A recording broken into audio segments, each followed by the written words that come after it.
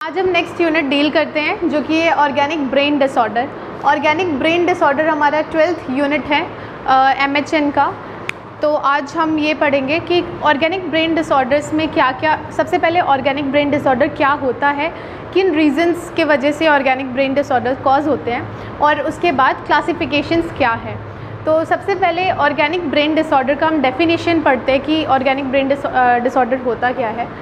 Disorder of mental function characterised bye impaired cognitive function. ये brain का मतलब organic brain disorder में क्या होता है, किसी भी रीज़न के वजह से अगर ब्रेन के जो सेल्स हैं या तो वो पूरा अपना फंक्शन ढंग से ना कर पाए, मतलब डिसफंक्शन होना शुरू हो जाए, या फिर किसी रीज़न से वो सेल्स जो हैं वो डेड होना शुरू हो जाए, तो उसको हम क्या बोलते हैं, ऑर्गेनिक ब्रेन डिसऑर्डर बोलते हैं। उसकी वजह से क्या होता है, इम्पेयर्ड कॉग्निटिव फंक्शन। जितने भी कॉग्निटिव फंक्शन है, थिंकिंग एबिलिटी, जजमेंट, मेमोरी, ये सारी चीज़ें क्या होती हैं, वो बहुत ये जितने भी फंक्शंस हैं वो क्या हो जाते हैं, इम्पेयर्ड हो जाते हैं। प्रॉपर तरीके से कोई भी इंसान इसको अच्छे से नहीं कर पाता है जिसको ऑर्गेनिक ब्रेन डिसऑर्डर होता है। ओके, नेक्स्ट हम आते हैं कॉजेज़ पे कि ऑर्गेनिक ब्रेन डिसऑर्डर किन किन रीज़न से होता है। तो जैसे कि मैंने आपको बताया कि ऑर्गेनिक ब्रेन डिसऑर्डर में किसी भी रीज़न के वजह से अगर ब्रेन सेल्स जो हैं या तो अपना वो फंक्शन प्रॉपर नहीं कर पा रहे हैं या फिर डेड होना शुरू हो रहे हैं, उसके वजह से ऑर्गेनिक ब्रेन डिसऑर्डर होता है। तो यहाँ पे कुछ अलग अलग कॉजेज़ है, जैसे ब्रेन सेरिब्रल डिजीज़ हो गया। सेरिब्रल एरिया में अगर डिजीज़ हो रहा है, सेरिब्रल अगर का कोई भी डिसऑर्डर हो रहा है, तो वो क्या कर सकता है, सेल्स जो होंगे ब्रेन सेल्स, उनको उनका जो फंक्शन होता है वो प्रॉपर तरीके से नहीं कर पाएंगे और आगे जाके ये प्रॉब्लम्स हो जाती हैं। ब्रेन इंजरी में भी किसी वजह से अगर ब्लड का मतलब ब्लड अगर रुक रहा है, अगर फ्लो नहीं हो पा रहा है, और फिर उसके बाद वहाँ के सेल्स जो हैं वो अगर उनमें प्रॉब्लम आ रही है, फंक्शन प्रॉपर कर नहीं पा रहे हैं, तो ये होता है। CNS डिजीज़ हो गया, फिर मेटाबॉलिक डिसऑर्डर हो गया। अगर मेटाबॉलिक डिसऑर्डर्स है जैसे मैल न्यूट्रिशन वाले जो भी है, अगर उनका न्यूट्रिशन प्रॉपर नहीं मिल रहा है तो ब्रेन को भी क्या होगा, ब्रेन के जो सेल्स हैं वो प्रॉपर न्यूट्रिएंट्स उनको नहीं मिलेगा जितना उनको मिलना चाहिए। उसकी वजह से क्या होगा, वो सेल्स जो हैं अपना फंक्शन नहीं कर पाएंगे।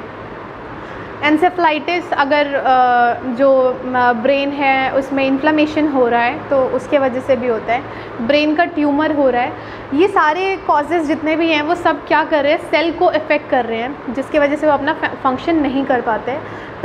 टॉक्सिक कंडीशंस हो गया या फिर फीवर हो गया, इन सारी कंडीशंस में क्या होता है, ऑर्गेनिक ब्रेन डिसऑर्डर होने के चांसेस हो जाते हैं।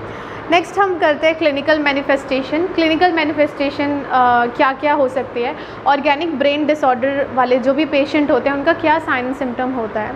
सबसे पहले इम्पेयरमेंट इन कॉग्निटिव फंक्शन।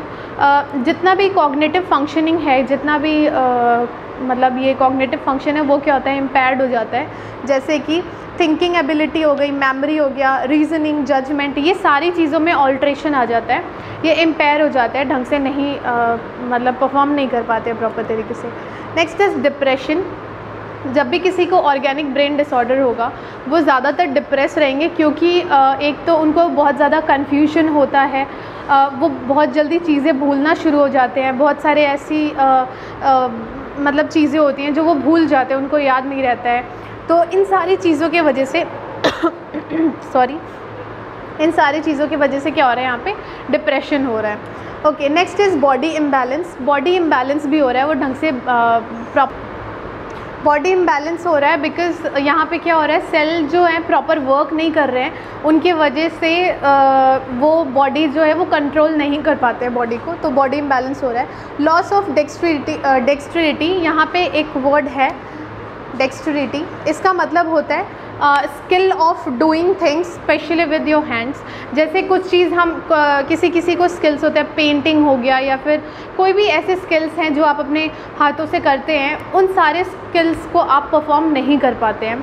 अगर किसी को ऑर्गेनिक ब्रेन डिसऑर्डर है और उसको पेंटिंग मतलब वो पेंटिंग करता है, लेकिन ऑर्गेनिक ब्रेन डिसऑर्डर होने के बाद वो प्रॉपर तरीके से उतनी अच्छी तरीके से पेंटिंग नहीं कर पाएगा जितनी अच्छी तरीके से पहले कर सकता था। Okay, next is empire processing of incoming information. कोई भी इन्फॉर्मेशन आ रहा है तो वो उसको एनालाइज नहीं कर पाते हैं, प्रोसेस नहीं कर पाते हैं ढंग से, ये था क्लिनिकल मैनिफेस्टेशन। इसके बाद हम करते हैं क्लासिफिकेशंस। ऑर्गेनिक ब्रेन डिसऑर्डर का क्लासिफिकेशन क्या है? तो ये 5 डिसऑर्डर्स में क्लासिफाइड है। सबसे पहले है dementia, delirium, organic amnestic syndrome, Alzheimer's disease और personality and behavioural disorder. Okay, तो सबसे पहले आते हैं डिमेंशिया में। डिमेंशिया जब हम टर्मिनोलॉजीज़ कर रहे थे इस पहले सेशंस में, तो मैंने आपको बताया था डिमेंशिया में क्या होता है, ये मतलब याद नहीं कर पाते हैं, इनको बहुत भूल जाते हैं चीज़ों को, तो वो होता है डिमेंशिया। इसको हम क्रोनिक ऑर्गेनिक ब्रेन डिसऑर्डर भी बोलते हैं।